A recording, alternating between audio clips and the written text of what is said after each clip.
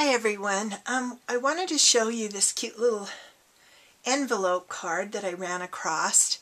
I was looking around on Pinterest and found a link to this blog called Annie's Paper Fun, and she had made these cute little cards. Hers were decorated different. Hers were shabby chic, but I thought they'd be kind of fun, so I was kind of playing around and wanted to show you what I came up with and give you some ideas on ways you can use this fold.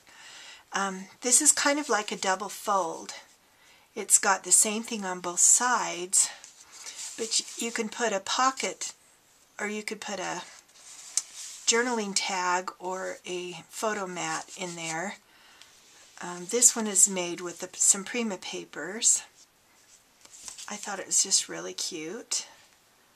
The next one I made out of the Susan Wingate Nature collection.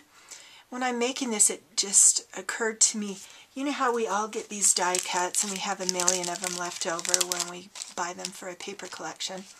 Well, this is a good way to use those up, because you could put one on each side. This one I put it right here. This is Nestability, and I stamped Happy Mother's Day and just put a little bow there and cut a photo mat out and put a little tab and then another little die cut. And then on this side I used a butterfly, just added a swirl, and I cut this out of the Tim Holtz doily. And you could put, the thing about this is you could use it for a lot of different things. Pictures, a card.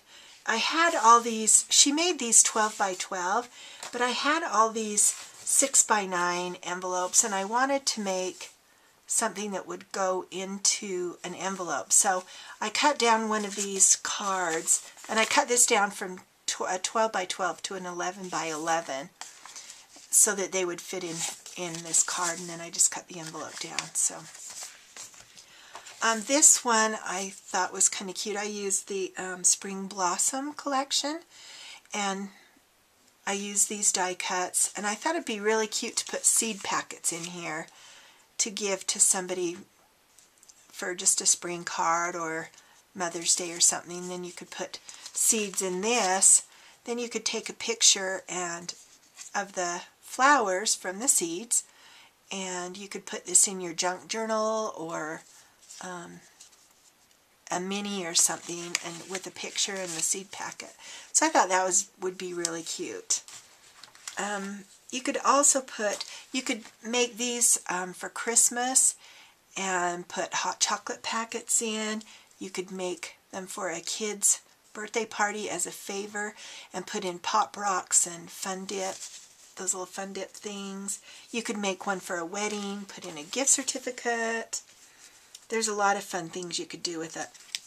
On this one, I also had Mother's Day in mind, and I just did the photo mat out of cardstock, and then I used my Martha Stewart punch, and then I just did some stamping, and I put one of these fabric flowers. This paper's from many years ago, Bohemian collection from my Mind's Eye. And then on this side, I decided it might be kind of fun to make a little mini book. So I cut up some papers from the collection, and I thought it might be cute for this to go to a grandmother maybe, and have your children write something in here, or put a picture of your child and have them write a little special note to their grandmother or their mother. And what I did was I just cut two pieces the same, and I punched holes in here and threaded some seam binding through and just stuck on a flower. So it just made kind of a little mini book for pictures or letters or whatever. So that was that one.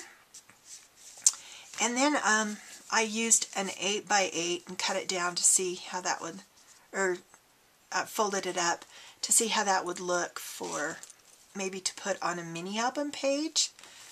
I didn't decorate this one, it's just the plain fold, but this one I did out of a 6 by 6, and I think that would be really cute to stick on a mini album page, and you'd kind of have a double pocket tag, or a double pocket page to put journaling tags in.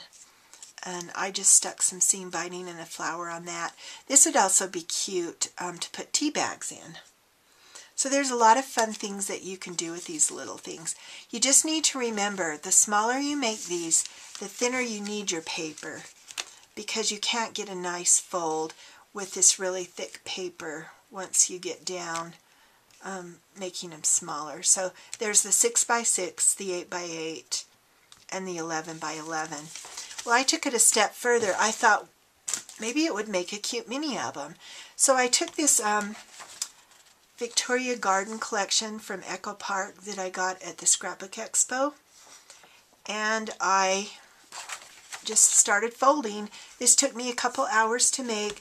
This collection had a lot of the die cuts and stickers and lettering and journaling cards, and so I just decided to use the collection. I wasn't crazy about it, but I think that it turned out really cute. I decided not to distress it because I wanted a real crisp, clean look. And so this was from the collection, and the only thing that I have used on this album that does not go in the collection were these little flowers, and it just needed something, a little pop of something. So I'll just go through this and you can kind of see what I've done. I've just basically folded it, and then put a die cut or a sticker there. There's a journaling spot and a photo mat in each pocket.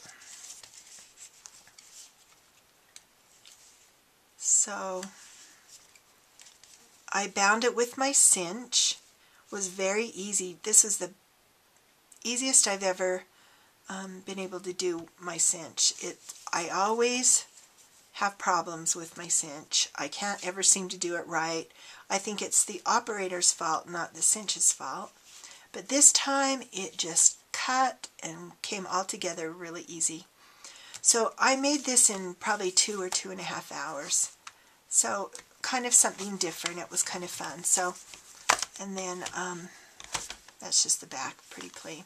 So in my next video I'm going to show you how to make this folds and how I cut down my envelope. So stay tuned. Thanks so much for watching.